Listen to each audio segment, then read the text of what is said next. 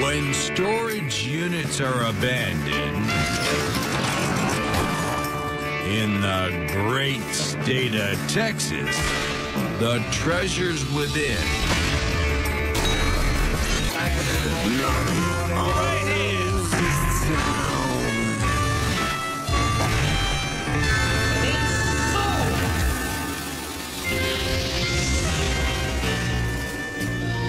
Today we're in Pondering, Texas. Now, Pondering is an eensy-weensy, teeny-weeny little bitty town, so you know everybody's gonna come out just to see what's going on. I love going in these small towns. The people are born here and they never ever leave. In tiny towns like this, furniture just gets passed down from generation to generation. So I'm hoping to score some old pieces with a lot of character.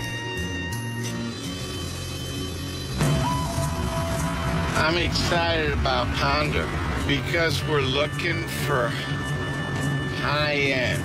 Earlier this week, Mary bought a lock. I sold it $600 right here on the front. He thinks it's not high-end enough, but I think it's super cool. So moving this stuff really hasn't been top priority on my list. I know, I get too excited about rummaging in trash. You gotta steer me in the right direction. I gotta ride you like a horse to hold you straight. Ew, Mo.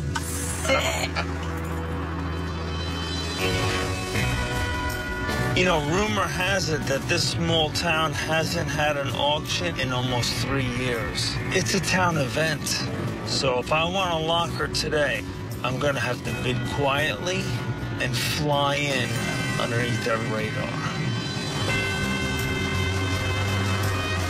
We just need a small unit today. The shelves at the warehouse are filled to the gills, so it's all about quality today, not quantity. Good Lord. The whole town is out here. Anytime you come to a small town like Ponder, if you draw attention to any little thing, they pounce on it, and they're like zombies. And they just eat you up. Eat your brains. All right, ladies and gentlemen, boys and girls, here are the rules for today's auction. You're gonna have 5 minutes to look around. There'll be no stepping inside, no reaching inside, no kicking the boxes. Today's auction is a cash-only sale. Are you ready to go? Yeah! Timer up, let's go!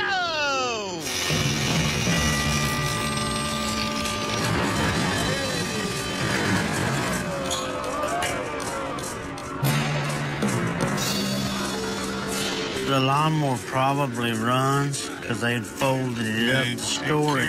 Yeah. And there's a standing toolbox. I see tools, I see a gun cabinet, I even see me one of them singing basses that hang on the wall. This is a whole hunting lodge. Mattresses, lawnmowers. This is Grandpa's locker. I want Grandma's locker. This is over $1,000 right off the bat. People see a hint of tools in here and it's gonna go crazy. These tools are run-of-the-mill garden variety. Not worth my time. What about that bar stool back there, Mo? No, you can't sell one bar stool. I know there might be more. Did you see any? No, nice stuff, but nothing high-end. I'm really trying to focus on high-end stuff, but it's hard to pass up potential treasure. All right, let's have a little mix unit here. You want to get 1,000, 1,000, now 1,100. Yeah! Now 1,200 in the box, 12, now 13. Yeah! Now 1,400 in the box, 1,500, now 1,600 in the box. Golly, those ponders, however you say it, they dang sure came out to play today. 1,600, Yeah! now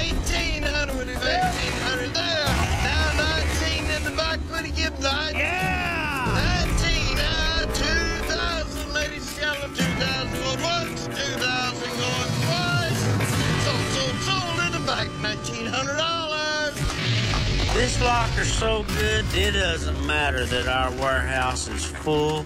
I'll sell the damn stuff in the parking lot.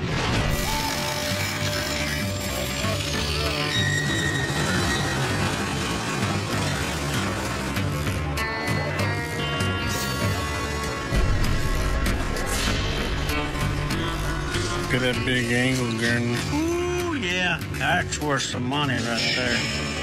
I know. Don't let everybody know about that.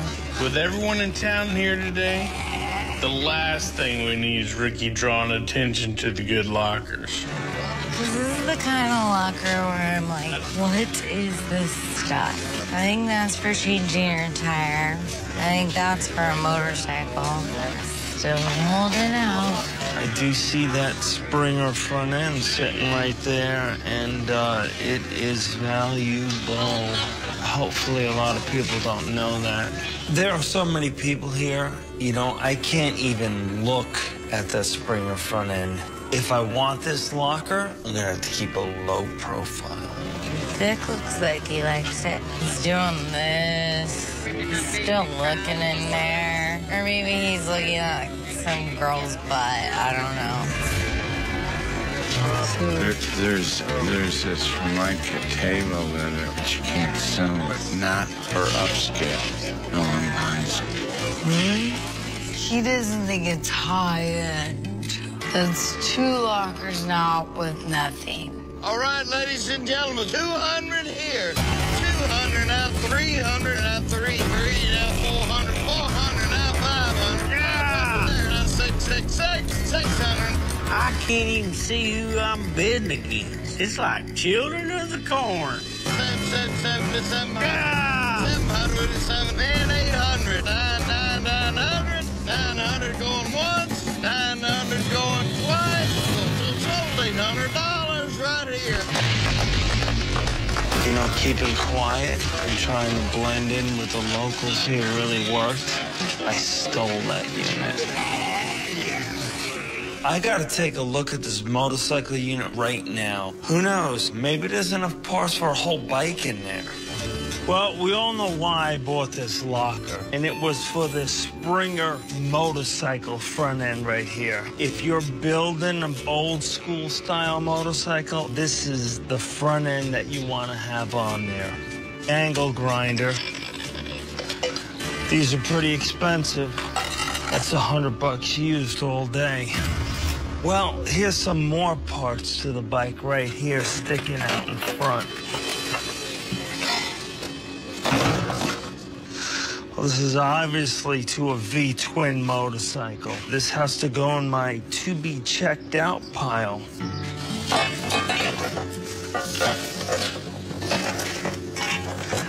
Getting down to it, this is a set of cruise bars for a motorcycle. They set up in front of the frame, and when you're going, your feet go up here when you're cruising. $50 piece. Let's see what else we got in here.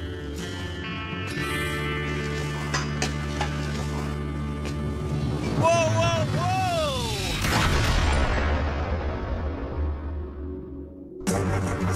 Whoa, whoa, whoa! Well, that's unexpected. Nobody's seen that. Here's a set of rally wheels. I wonder if the center caps are in there. Aha! I knew I spotted them. There you go. Original rally wheels, end caps, Corvette, 69 Chevelle. Beautiful stuff. $150 a piece. And there's 2 of them. Basically, right now, this whole locker is riding on you, baby.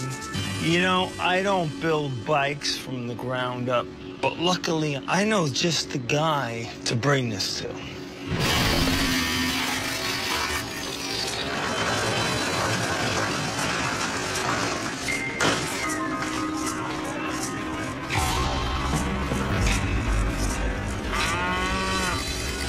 Oh. pretty nice bar stools. Nice job site toolbox. Yeah, it's a real nice toolbox. You know what that shipping container is for, don't you? It's for shipping semen. It's worth a lot of money. I don't really know why Ricky knows so much about semen, but that's cool. We got 1, 2, 3, 4 bikes. This is the last locker of the day. Antiques and collectibles that I had hoped for. Maybe I'll have to think twice before I come back to Ponder. We didn't get what we were looking for today. At least we'll have that other locker. Yeah. Mo and I bought this unit the other day. It was filled with file cabinets and documents. It's totally a secret agent's locker. Let's go check it out.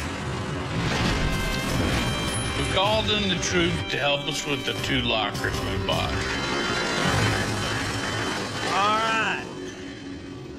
Look inside. Nice and clean. Nice and clean. $40 right there. Engine stand, $100 bill. There's $75. We got a freezer. Is something in there? Don't puke on me. Don't open that. Freezer. Don't open that. It's not bad, but I just didn't want to smell that. $50. We paid $1,900 for this unit, so we got to do a hell of a lot better than a musty old freezer. Those are all American tools, Bubba. I'm gonna say $1,200 plus the toolbox. 12. That's a lick. Okay, we gotta finish loading. We still have to go to the other unit. I know. Okay. Here we are. We're finally back at the locker Mo and I bought the other day. All right. I know we're gonna find all the secret CIA stuff like binoculars and suicide pills.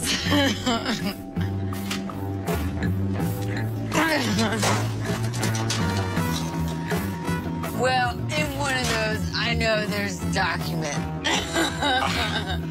Okay. Mo, I'm feeling there's something in here. You're feeling it? Yep. Work orders from 2004. Mo, it's not gonna just be obvious. Okay. This looks like a great table. Careful. Okay. This is mid-century. It's got good legs. It just needs to be painted, that's all. We could sell this for $375. That's cool, but where's all the spy stuff? Okay, Tarzan.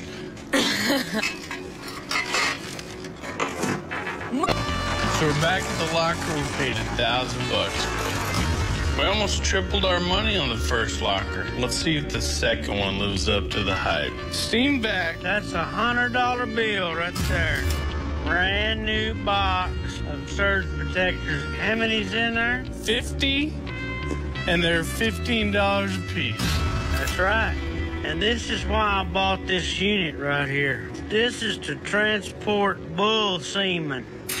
So what, does the bull go in a little room and look at pictures of cows? Well, I definitely want to see what that's worth. Okay. Who you got there? This is Bucky. Reckon they carried some of his stuff in there? Possibly.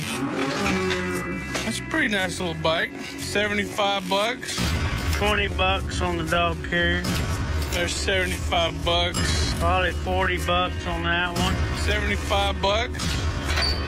Oh, you know what that is? That's a brander. That is a branding iron. And that's a branding iron right there. And this is the mofo of branding irons right there. Initiation later today. Let's get this checked out when we go check out that semen carrier. Yeah, Sawzall. $75. And then we get to the toolbox, $150. Yeah. Bronc riding spurs, $75. This is for saddle bronc riding, couple $100. Here's a bareback riding rig, $150. All right, here we go, $20. Calf rope and head, $50. Bar stool, $30.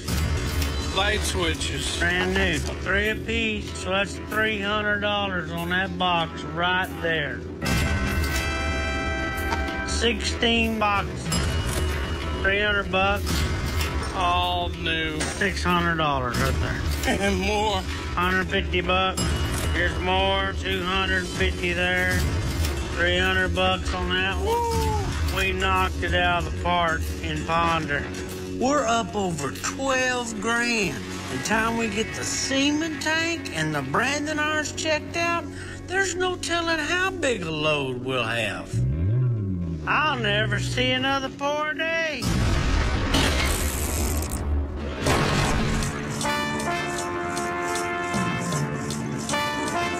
I found a Springer front end and a couple other motorcycle pieces in my locker. So I'm taking all this stuff to motorcycle expert Rick Fairless. Last time I was here, things didn't go too well. What do you think?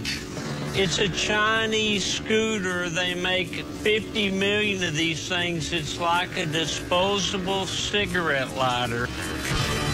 Hand me that, Victor. Let me look at that. Okay.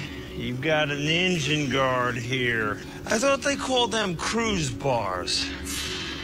It's called an engine guard, you know. Okay. What do you think it's worth? Oh, Victor, it's not worth a whole lot. Everybody pulls these off to make their bike look cooler. You can see I got 1 million of them. This thing's probably worth $20 or so. This is the interesting piece here, Victor. This is called a thunderheader. This is a very expensive exhaust system. The problem is somebody took a chrome thunderheader and they hosed it black with spray cans. Is it possible we could take this paint off and re-chrome it? No. There's no chrome shop in the country that will re-chrome exhaust. The only thing you can do really is paint it black like it was. And, uh-oh, the voice of doom. Yes, ma'am. This is. Oh, Ma, this is my friend Vic. Vic, this is my Ma. Hi, Mom. How are you? Where are you from, Vic? I'm from New York.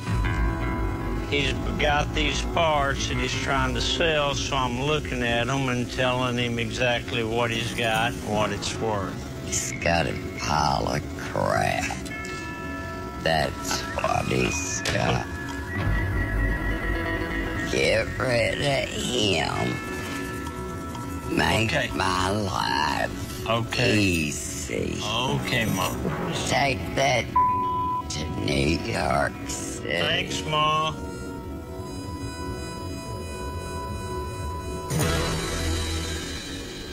Sorry about that. She's very outspoken. What do you say this is worth then today? You'd be good if you get $100. Okay. Well, Rick, you know, this is the reason why I bought the locker. Well, let me look at it, Victor. Make sure it's not a Chinese repop.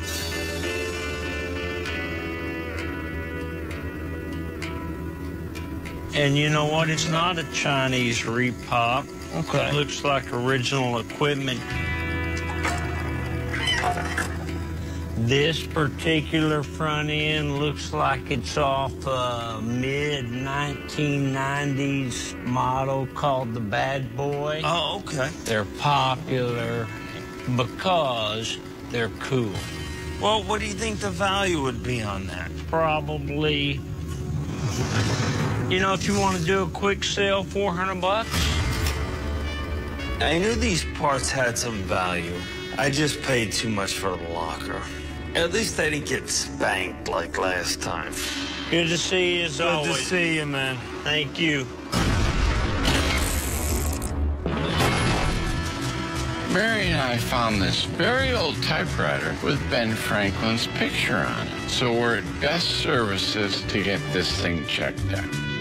Anything associated with Franklin has got to be worth at least a $100 bill. Hi. I've read about these.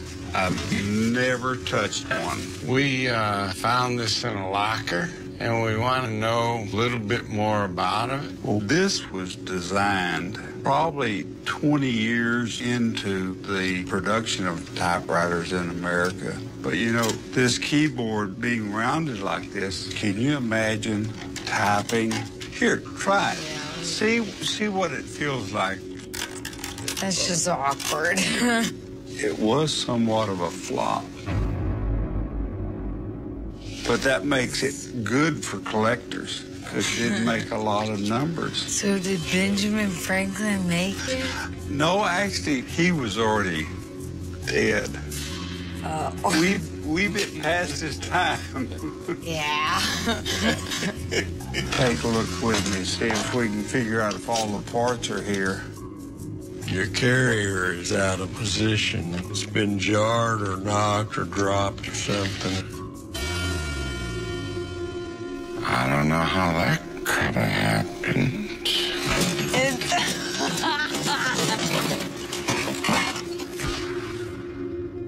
That can be fixed. All right. What would you say it's worth as is? It's going to be $1,000. Good to meet you. Spiced up, whatever. This thing's much more cool.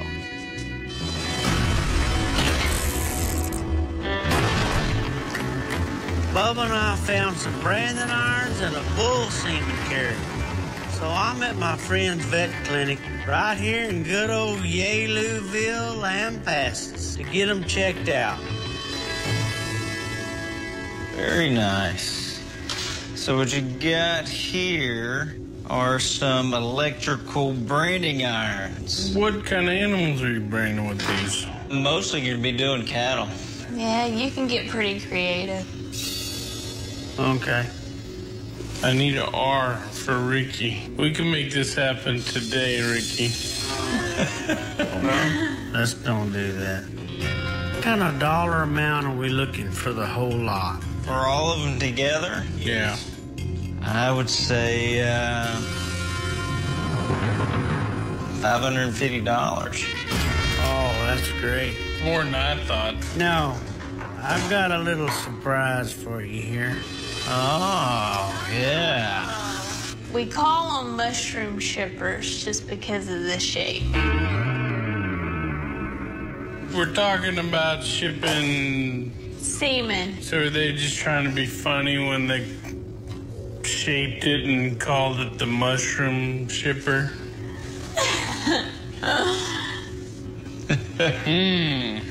I don't know about that.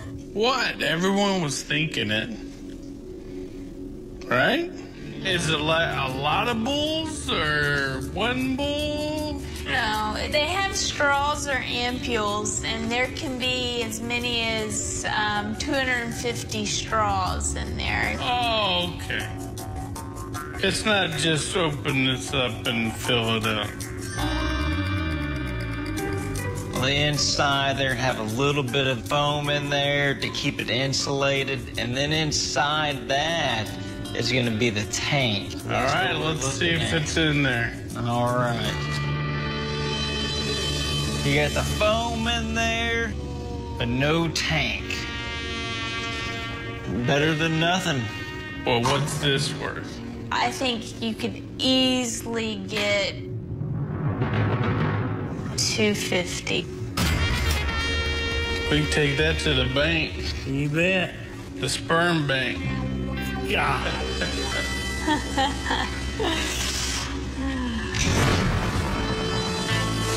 The runaway winners in Ponder were Ricky and Bubba, who came out 10 grand ahead with their 2 big units and semen shipper. Mary and Mo scored 8 Benjamins with their antique typewriter.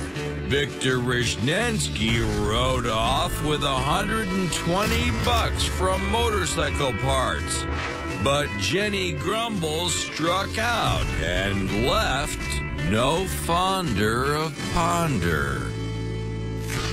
I'm thinking we just hit the mother load right here. That's a mother load bunch of clothes. Porcelain dolls. Oh, she is sad. How sad could a doll look? Not that sad. That's an ugly baby right there. That is one sad. She's pissed. She'd scare the buzzards off a gut wagon.